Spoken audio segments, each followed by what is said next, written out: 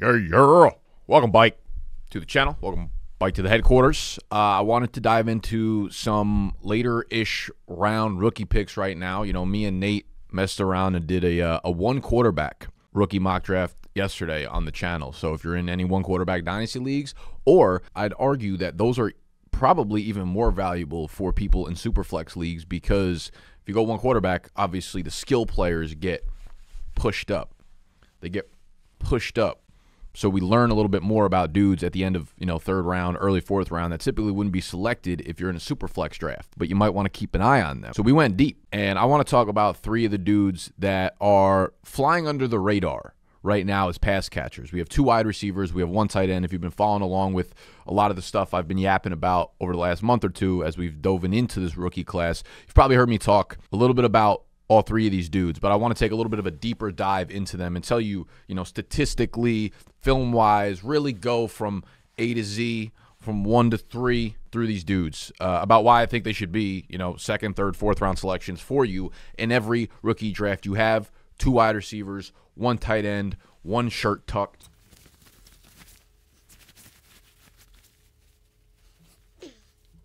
BDGE half zip champion collab windbreaker on sale now. Link will be down below. Do we want to zip it fully? Do we want to half zip it? Yeah, we're going hoodie Nick for this video.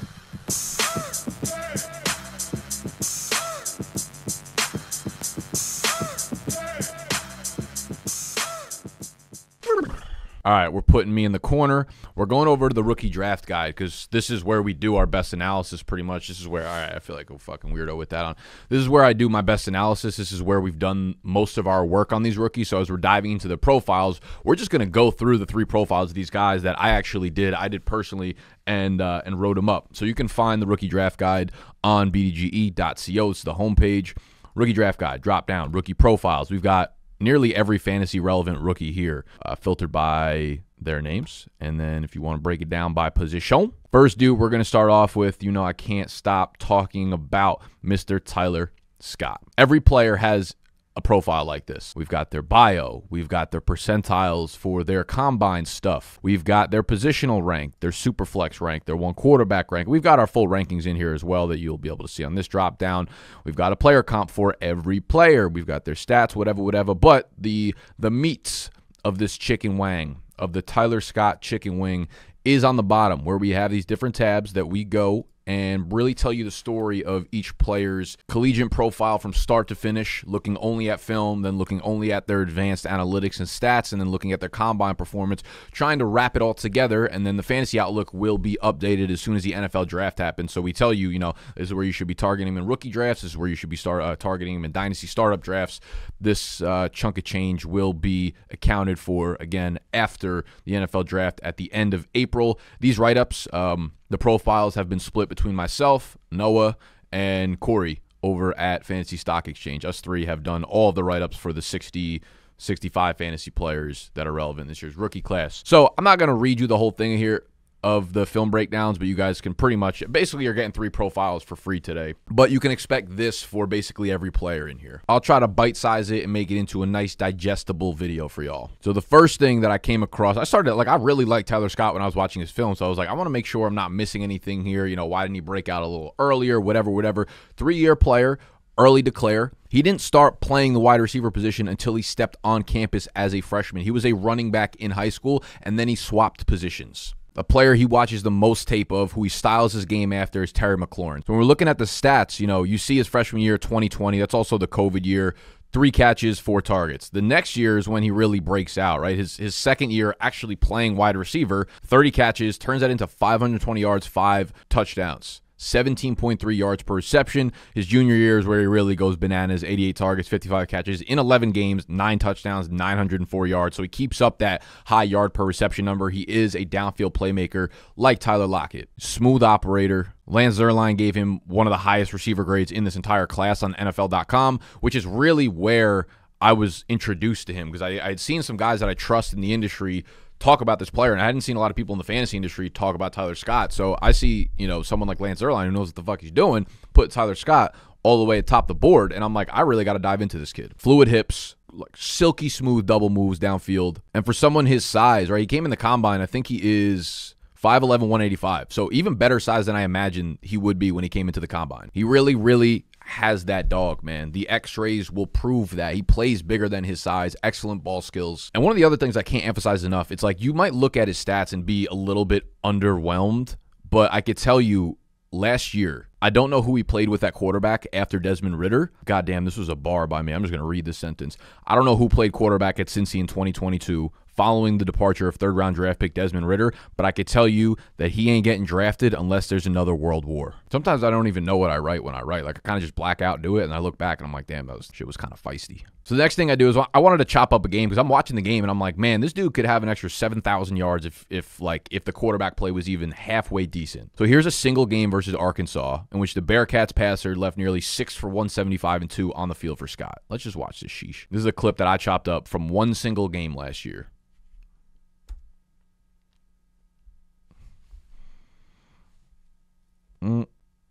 Cool. Let's just airmail it into another fucking county. Wide open down the field. Now, listen, it wasn't like anything special by Scott. It was a very Jalen Hyatt-esque sheesh going on there. Let's airmail it again. Boom. Beats the defender by fucking 3 yards. Tyler Scott, let's try this again. Let's not. Let's be off communication. Tyler Scott, let's throw it fucking 8 yards over his head on a simple out route. Boom. Oh, my goodness. The double move was... All right, he probably could have came down with that. I ain't going to lie. Just look at this double move by him. He's on the outside here. Just watch this double move to get open over here. Boosh. I wish they fucking zoned in on him. Now, the throw comes in. Yeah, he probably could have came up with this, but he's full extension up, hits the fingertips. He's off the ground pretty fucking high, so you know what? Maybe bad throw, maybe could have caught the ball, but it is what it is. Tyler Scott, another one downfield. Let's see. He's open by like 6 yards, and then he's overthrown by 6 yards. Maybe this dude does have like an incredibly strong arm because for Tyler Scott to be open by 4 yards and then overthrown at the same time by 4 yards. So he's overthrown on like 6 deep passes in this game. But this is where Tyler Scott just absolutely dominates down the field, and he's just always 4 yards past the guy that's covering him. So, you know, most college receivers don't see 6 targets a game, but here's Scott getting 6 targets a game that don't even come close to him. I will say, like, the one thing that I was concerned with watching Tyler Scott's tape were the hands. That sometimes there are some points where he just has random ass drops where the ball does hit his hands, focus drops. I think that's something that can be taught, I think, with more experience coming as a wide receiver. Again, didn't play wide receiver at all until he stepped on the field for Cincinnati. Let's dive into the stats a little bit. So again, I can't overstate the fact that he didn't play wide receiver and he still ends up being an early declare for the NFL draft. Didn't have to stay there for 4 years to refine his craft and get top 50, top 60 buzz from dudes like Lance Zierlein and real people around the NFL. By year 3, Scott was Cincinnati's passing offense. 41% dominator rating, ranks in the 85th percentile. Commanded nearly 25% of the team's total targets. And just because he's slightly undersized, which after the combine he's not, 5'11", 185, whatever, kid strictly operates on the boundaries. Man, press, zone, didn't matter. 97% of his routes came outside the hashes. So it's not a guy who's going to be playing slot exclusively, not even close. We're just going to read this paragraph. Scott's final year numbers weren't scroll stopping, but with better luck, they would have been. And because of it, you're going to get a massive discount on this kid in rookie drafts. As I broke down in the film section, the Bearcats quarterback in 2022 was an embarrassment, and whoever he was left another 300-plus yards and 3 to 4 scores on the field just in that game, but pretty much, you know, for the year, whatever. You could tack that onto his stats because of horrid execution. He was an embarrassment to me personally. The fact that I had to watch him in order to watch Scott, Tyler Scott, just pissed me off. It's like when you go to the beach and you park your car and you decide to leave your shoes in the trunk, so you're like, fuck it, I just want to go barefoot. That's when I feel my best. And then you realize at the parking lot, you need to walk across in order to get to the sand. It's scorching hot, filled with loose, jagged rocks. In this situation, Tyler Scott is the sand, and his quarterback is the parking lot. So I think we're officially going to re-nickname Tyler Scott the Sandman.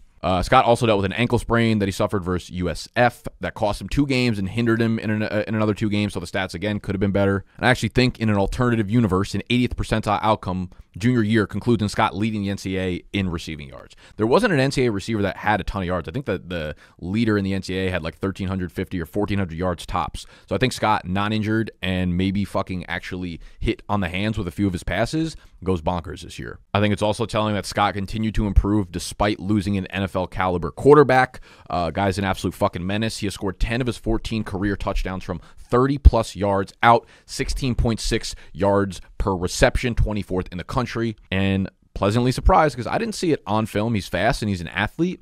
And he did play running back, so maybe this shouldn't surprise me. But his broken or missed tackles forced per reception, 0.26, ranked 39th among 200 qualified wide receivers. The drop rate, though, 11.3%, 38th worst in college football. So that's the biggest flaw, but everything else just feels like he is. I've watched many interviews with this kid. He is extremely humble, extremely hardworking, loves football, well-spoken, intellectual. Like, this kid's going to continue to get really, really, really, really good at the game. He's a dude that you want on every one of your rookie drafts. Look at the combine, ran a 4.44, 83rd percentile. His jumps were in the 93rd percentile at minimum. His broad jump, 98th percentile. The kid crushed. The kid fucking crushed, okay? Stats, film, combine, athleticism, it's all there. Please do not let this kid slip into the third round of your rookie drafts. Move over to the next pass catcher. We have Parker Washington. He is a slot wide receiver out of Penn State. Not getting really any recognition here. We have, Penn State is like low-key wide receiver U. Just the number of pass catchers that they produce, Chris Godwin, Al Robinson, Jahan Dotson, KJ Hamler, Pat Freiermuth, Mike Gesicki,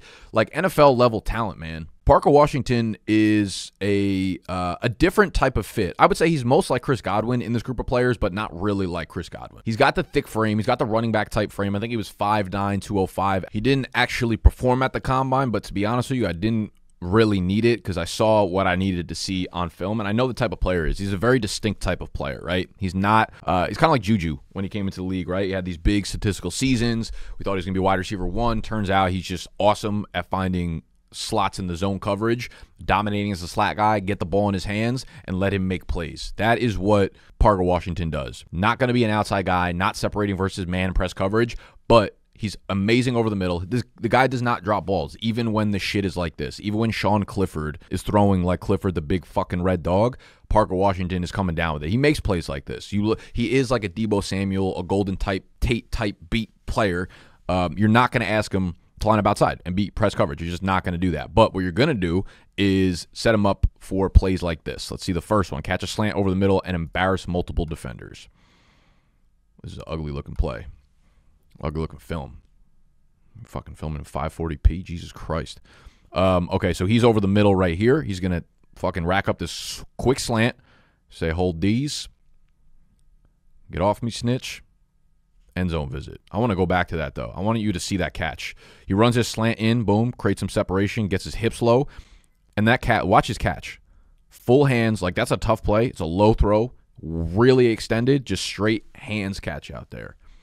And while he's like in the midst of trying to regain his balance from like shifting his hands out so far, he sees this defender right here, one-on-one. He said, nope. Hold them. Takes to the cribbo. It's just a beautiful play to encapsulate who he is. Catches a hospital ball that leads him to visiting oncoming defenders in their hospital bed after the game. That could have been worded better. I'm not exactly a wordsmith. Put it that way. Nope, be quiet. Shut your hoe ass up. All right, play number 2. So he's out here on the outside. They set up a screen for him, I believe. Yeah, there you go. Quick screen slantish. You see 2 guys here. This dude should have sent him into next week. Instead, he said, yes, sir. That's what I did to your mama. That's what I did to your mama, too. I'm going to visit pay dirt and then pay for your mama's mortgage. That's what P. Walsh just said. Dude, good-looking dude, too. Let's watch that again in real time. Boy. My noggin, my brain is way bigger than yours. Crib call. And what's this last one? Fuck it, let the man cook on the sideline. All right, love letting the chef cook. What we got here? Ooh, full extension on it. Boy, these are the types of plays he makes, man. The ball skills are crazy for his size and his body type. Like, that's a different play than the one, I just showed you in this picture. But those are the types of plays he makes all the time. So I really like this kid's game if he's put in the right, spot to succeed. Like, this is a player that you look at him and you go, hey, we need to fill this slot in our offense. He's not just like a pure talent that you say. Like, his worst skills are for sure his separation skills. When he's on the outside, when he's facing man, press coverage, he's not going to, he's not going to get that going. He's also just 20 years old. So he's got time to develop these skills. And I think, like, his ceiling can absolutely be taken to the next floor up if developed correctly. When we look at the stats, man, I mean, again, 20 years old, had to compete with Jahan Dotson, Pat Freiermuth as a true freshman, still posted 4 catches and 54 receiving yards per game and scored 6 times as a true freshman. But yeah, most of the numbers just kind of back up what I've said before. Not a downfield playmaker, at least not at a highly consistent level. Among 285 qualified NCAA receivers this year with at least 10 deep targets, Washington's 15.2% deep target rate ranked 257th. His yards per out run, while not poor versus man coverage, takes a notable dip relative to his success against zone coverage. Zone coverage is 2.47, man coverage 2.10. And again, that's what we expect from a dude who runs 71.2% of his routes from the slots. Once you get the ball in his hands, which is basically every time he gets thrown the ball, 2% drop rate, surgeon mams out there, a nightmare for defensive backs. PFF has him at 0.33 missed tackles forced per reception. Sports Info Solutions backs it up at 0.35, top 12 in the country. Again, he does not drop passes, and when he gets the ball in his hands, which is every time he's throwing the ball, he makes guys miss at a very high rate. And similar to Josh Downs, man, he's got the dog. He's got that dog. He might be undersized. He might be a little bit undersized, but he ranks second in this class. 71.4% contested catch rate, right below Mr. Josh Downs, who we all love out of UNC. Again, didn't perform at the combine, so we got to wait for the pro day. But statistically and everything I saw on film, I think Parker Washington is one of the most you can get him in like the 4th round of rookie drafts. He's one of my favorite 4th round picks right now in this year. And we'll move over to the last pass catcher on the list. As I promised, one tight end. We have Mr. Sam Laporta, who, as you could see, crushed the combine. We've got to update the height and weight there. Sam Laporta, he's a 4-year player out at Iowa. Put up big statistical numbers in both his junior and senior year. And when we've gotten to the film breakdown, I think he just does everything really well. He's not a dude who's super flashy. You don't watch the film. It's not like Dalton Kincaid where you're like, holy shit, this guy kind of looks like a wide receiver, but he also kind of does look like a wide receiver. So this is Sam Laporta right here in the middle. He kind of just looks like a giant wide receiver a little bit. Like the way he stands even is very not like tight end-esque. It looks like Alan Lazard, like a big version of him. So these are 2 plays back-to-back where he makes really, really tough contested catches. Second one being wild. Something simple. Boom. Tough catch, good extension, just good ball skills. Watch it again from a different angle. It's a good play. Like you can see even if from the second angle, it's even better because the ball's thrown behind him a little bit, right? Like the linebacker easily could have got his hand in, and it kind of did. Laporta had the concentration to just make that play and still bring it in. Second throw, this is awesome. We're just going to watch this in real time, and then we'll have the replay of it. This is the very next play.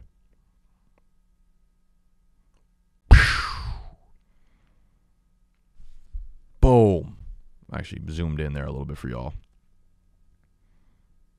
In between 2 defenders, like above his head, knows he's about to get smashed, still comes up with the play. 84, right over the middle right here. Goes behind the guy. He knows that if he goes in front of him, the guy's going to follow him along that route. If he goes behind him, he kind of loses sight of him, and this guy just picks up everything in front of him. So he knows he has the wherewithal to go behind him, hit this zone in the middle here.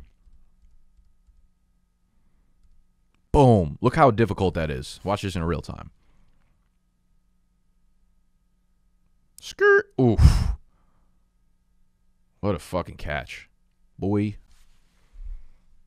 Sam Laporta, man. That's what he's doing out here. I don't necessarily know that Laporta has the upside of like Travis Kelce, George Kittle coming out of Iowa. Maybe he does. Iowa's fucking tight end you over here. George Kittle, Noah Fant, TJ Hawkinson. I think in most classes, Sam Laporta would be the tight end 2 or 3. And I think a lot of people are going to have him as, close to that if he gets good draft capital. Because he went to the combine and absolutely ripped this fucking place up. 90th percentile on pretty much everything, right? So he comes in, weighs in at 6'3", 245, runs a 4.59 40-yard dash. 4.59. When tight ends start breaking in the 4.5s, that's when you take the pants off. Vert jump, 86th percentile. Broad jump went crazy. 3-cone went crazy. That's it right there. We start diving into the stats. He basically led Iowa in receiving. I said basically because I think he was second in 2020, but 2021, 2022, he was their guy.